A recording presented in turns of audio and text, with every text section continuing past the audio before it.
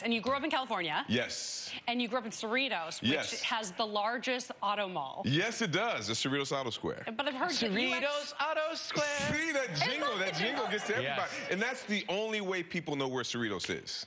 Well, you see all the dealerships when you drive on the freeway, drive by, right? Exactly. And you owned a dealership. I did. I used to own a 2 Hyundai dealerships. How did you get into that?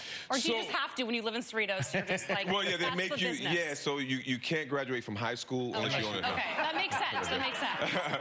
No, so a friend of mine, I went to an award show for some for minority dealers, and they were talking to me about getting into the business. So I said, hey, so I had to go to dealer school and everything, and I got into the business. And my mentor from the auto dealership got me this suit. So that's one thing I got of it. I got 2 failed dealerships and a suit.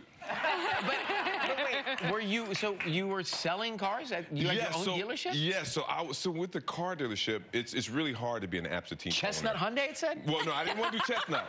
I didn't want to do it. Well, see, actually, so, I got very lucky. So when I had a partner when I first started out, and we were trying to figure out some advertising. And so we had a meeting with a couple of different companies that were going to advertise for us. And during this meeting with the whole team, the team was saying, hey, you know what? You should really put, Chestnut on the dealership.